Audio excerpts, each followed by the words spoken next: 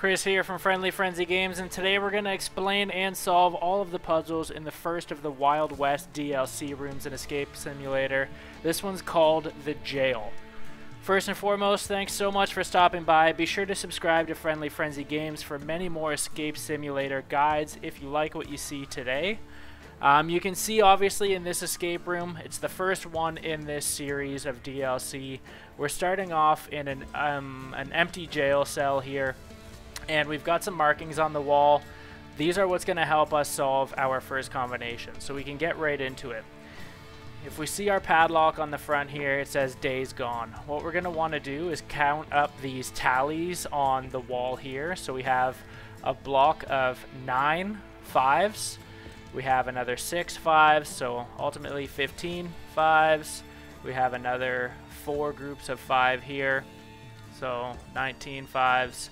And then we have another 4 here. You got to take this hat off and it'll uncover another tally here. So ultimately what we're going to do is end up with, we're going to have 24 of these 5 groups of tallies, and then we need to add the last 3 here and the last 4. So what that's going to give us is 127. So we have 127 days gone on this combination here. So that pops the padlock off, but we still can't actually escape this door, as all it does is open the lock here. What we need to do now is you can pop into the harmonica here, and you can see there's a small note sticking out of it. Throw that back down and we can give this a quick read. And it says, one sturdy shiv and a delicate bobby pin, wiggle them around a bit and you're out. So where we get these is if you pop off the 3rd knob on the coat hanger, you can see in behind there's our shiv, and then our bobby pin is actually just inside the flask on the shelf here. So give it a quick inspect, hit the top to pop the lid off, and then you'll see our bobby pins just down inside. So make sure you collect that, and we can throw that back on the bed. And then just before we leave the room, we want to make sure that we grab this hat too. So grab your bobby pin and grab the shiv, and it'll automatically work itself out. And now we've escaped our main cell here. You can see we have another cell right beside us. We can't actually get into it without grabbing the cell key on this desk here. So we'll go ahead and pick that up just to get into this next set of puzzles here. You can see there's a couple of things that we have available to us. There's some more markings on the wall here. So 3 snakes slithered in the sun, we have 1 vulture sat on the dead tree, and 7 coyotes stalked their prey. And what that relates to is just if you click this cot here, it's going to raise and there's going to be a lockbox underneath. So you can see here it's got a marking of a vulture on it, it's a snake, and our coyote. So obviously we have to plug our numbers from the wall in here into this lockbox. So it doesn't matter the order, but you do want to make sure that you get the numbers correct. And you can see out the symbol here, you have to make sure that you put the number in like a proper order here. So you wouldn't be able to, for example, our vulture is 1. It has to be this first one here, just in order of kind of like a maze where you're supposed to escape. It can't just be like 1 randomly marked one here. So we'll have our 1 vulture just up at the top. We said we have 7 coyotes and 3 snakes. So pull our lockbox back up. We said we have 3 snakes. Obviously it looks like we're supposed to be going through the bottom here, so to give us a direction. So go out the bottom and count 3. 1, 2, 3. So it's going to be this one here. And then our coyotes was 7. And then you see we're going out kind of the top left here. So 1, 2, 3, 4, 5, 6, and 7.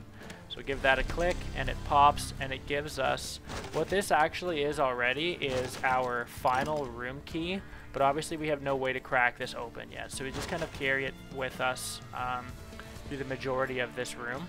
Before we leave this cell, what we want to do is just open the little hinge here, and we can collect the note for our next puzzle. There's a few other things that we got to come back for in this cell, but once we get to that puzzle, or those puzzles anyways, we can come back and collect those. But just to kind of get some sort of direction on a next puzzle, we can get into these instructions here, but we first need to open this gun cabinet that's in front of us. So you can see down on this legend here, this is the hat that we picked up from our first cell. And you can see obviously our black hat here, and it has 2 bullet holes in it.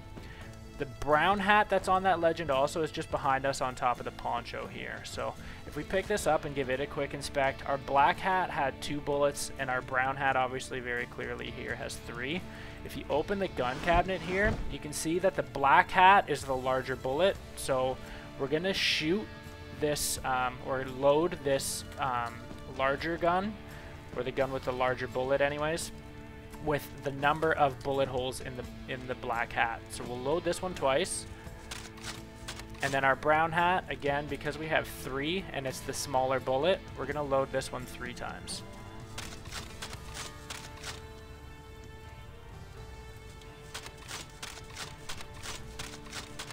You have to do it in quick succession, obviously, or the puzzle resets. But now that that's done, we can just get rid of these. This is another one of those rooms where the clues really do add up pretty quickly and get your inventory fills up very fast. It's pretty clunky for hotbar usage, but anyways, what we want to do with this is you can see here that our gold bullet, so the first one that we'll kind of interact with this puzzle, the gold bullet shoots from the beach to the mountain. You can see on here we have a couple of different symbols on the outside of the note here.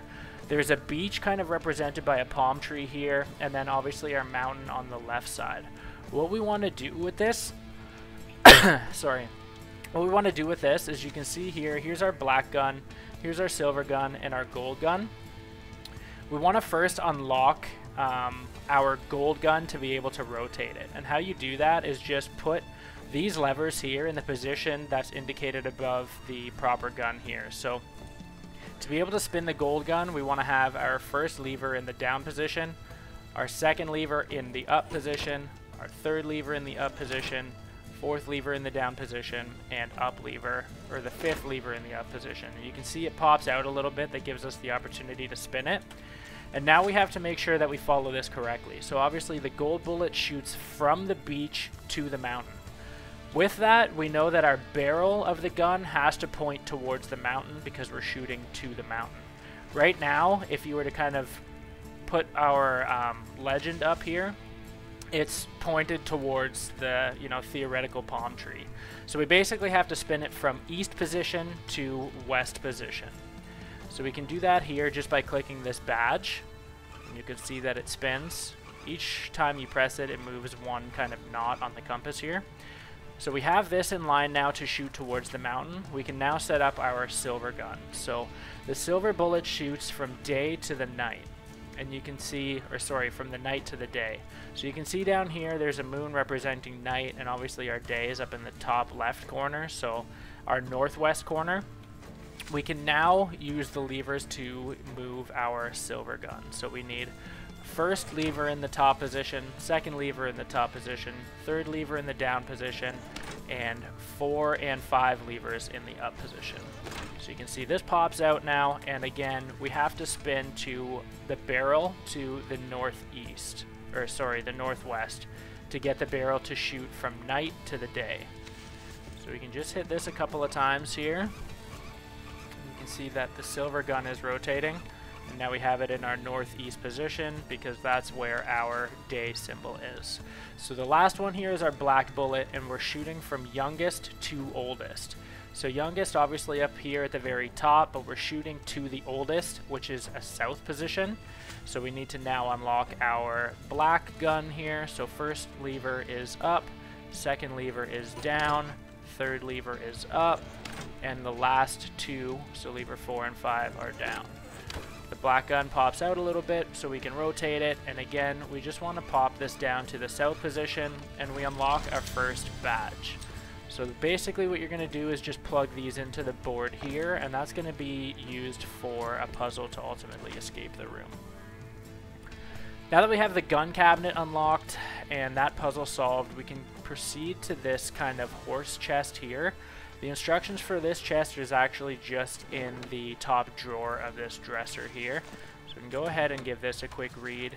Maybe we'll actually pin it here and just zoom in on this lock combination. So the first instruction is we're basically just recreating each one of these scenes, and you have to follow it directionally to give it to actually open the lock properly. So on Monday we picked up the trail of the escaped gang at the stables. So we know our starting point is the stables, so the horseshoe here, which is identified by number 7.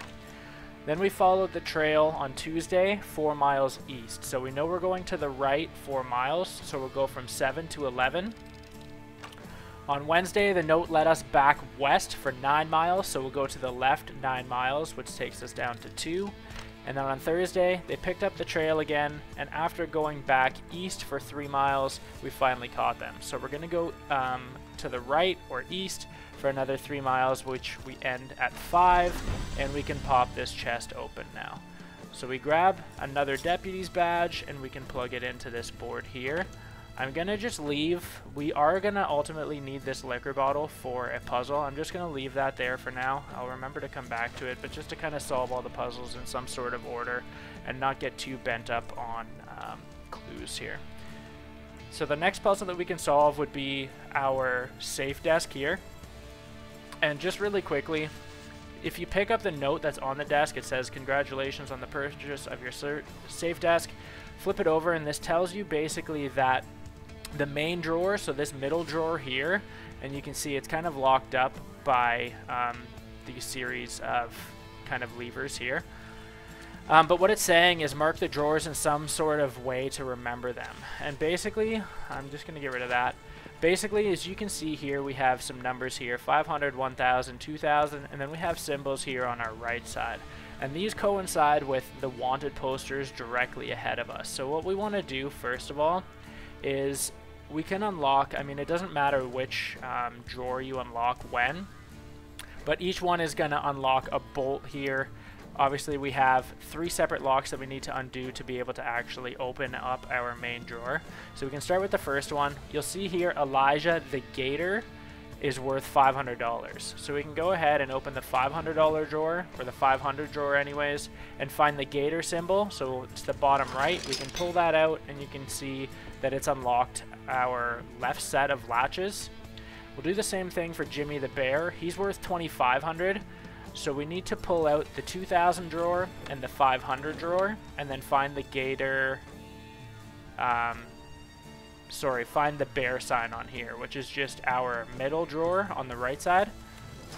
So you can see now that we've unlocked our right set of latches. And now for the last one here, Scorpion is worth 3500. So it's going to be all of the drawers on our left to add up to the 3500. And then we just need to find our Scorpion here. So he's the top right drawer. And as soon as that pops, you'll see we get another badge from this center drawer. So we can go ahead and turn around and put this on our board. And now that puzzle's solved. So the next puzzle here is going to be on this map actually. And basically what we need to do is if we pull this, we can use this clue here. And there's another clue in the bear drawer, in the second drawer. So we have 2 clues that are going to help us with this map. So let's just quickly pin some directions here. So we're going to use the map, and we're going to use the 2 notes from this desk, as well as, I guess we don't really need to use the wanted posters for this one, but it is going to be the 2 clues and the map though.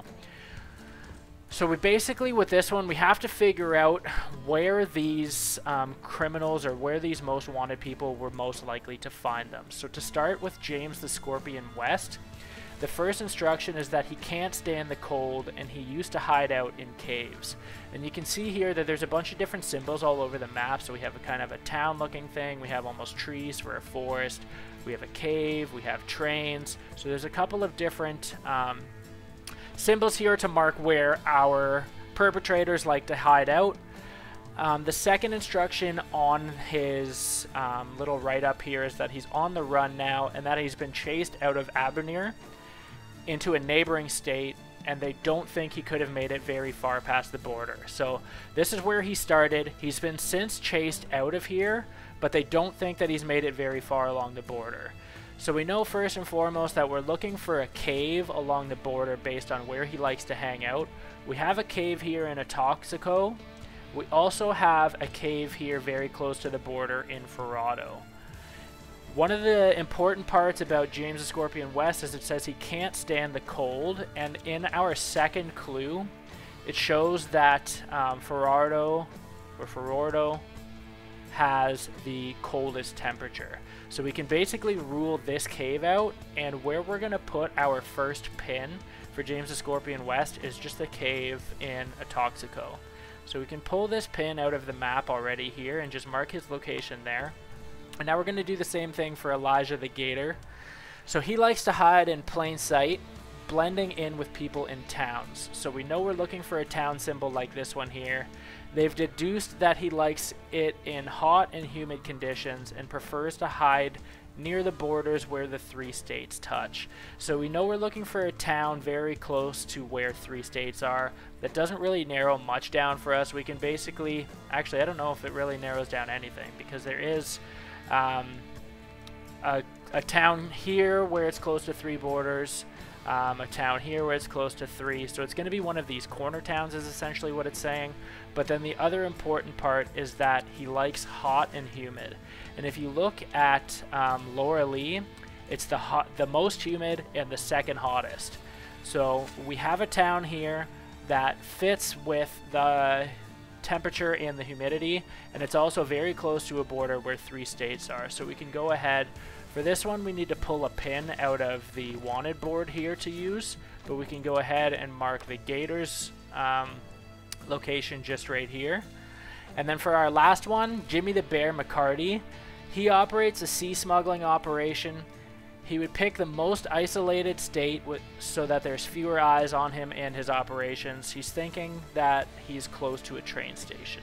So again, if we pull up our secondary clue here, we see, looking at the population up top here, Ferraro is the lowest population. So we know we're looking for somewhere in Ferraro. It says something about a train station, and it just so happens that there's quite a few in Ferraro, but it doesn't say anything about borders. The important part in the Bear's write-up is that he's currently operating a sea smuggling operation. Therefore, we can kind of figure that he's going to want a train station that's close to the sea, and obviously again with Ferraro being the lowest population, we know that this is kind of where he is. We need one more pin. Going back to this cell that we were in before, the last pin is actually just in this soap block here. So if you break it apart, you can steal the pin out of there and just walk it back to mark his location up in Ferraro. So just this train station along the sea here. You can see as soon as that pops, we get another deputy badge that we can turn around and plug into this board. So now with this, there's a couple other things that we have to kind of go through, and I'm just going to empty these clues here. We have a couple of deputy pictures here. If you look around the map, there's we picked this sheriff badge up earlier as well as the deputy badges. You have to kind of make note of the dates and the badges in each one of these. And for some of them, you can spin around. You want to hit the gold little pins on the back to actually be able to move this slider and take the picture with you, just for easier reference. There's another picture on top of the desk here. Do the same thing, flip it around and open the tabs and slide this one. And you can see this one has a bit of a clue in itself. So grab that picture and we can toss this. There's going to be one more picture, and that's just back in that second cell also, just tucked behind the shelving here. Now that we have the 3 pictures that we need to solve this puzzle, we can first of all look at the 1870 picture and flip it around. With the instructions on the back here that the sheriff comes above the deputy, we know that in all of these pictures the sheriff badges are gold. What it's going to do for us is we know all of the gold badges are going to be on top of the silver badges, which is basically what that clue is telling us. Now what we need to do is look at the order of the pictures here just by the dates.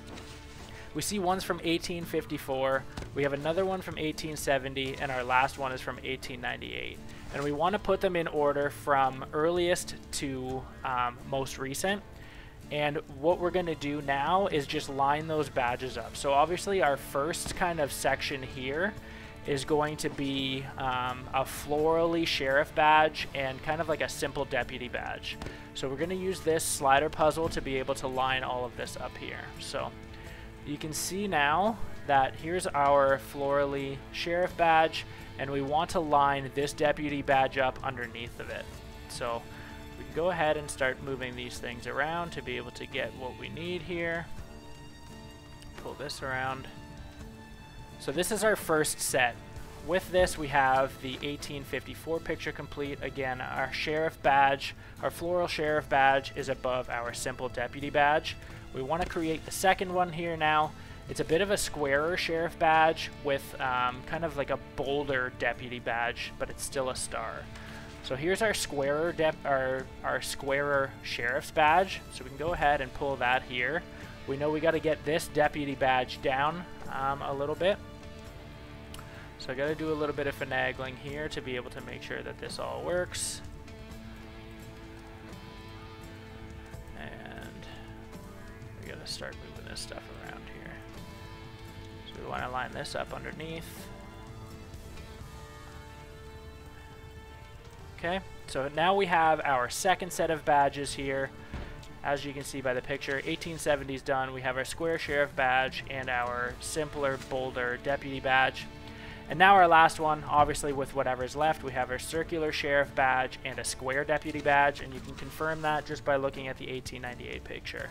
So circle sheriff badge and our square deputy badge, and we can just pull them into shape here. And you can see with this we unlock a tobacco box. I'm just going to pitch these pictures quickly. And I'm going to start the last puzzle here with this Vice's note under the door. So with this it says to stay away from the vices. We have a vice lock here just on the fireplace right here. Using this note, it says we need to stay away from alcohol, tobacco, and gambling. And this is essentially the order that we're going to be putting numbers into the lock. So as I mentioned earlier when we completed this horse chest, there's a bottle of liquor in here, and you can see we're going to be stealing the number 2 from here.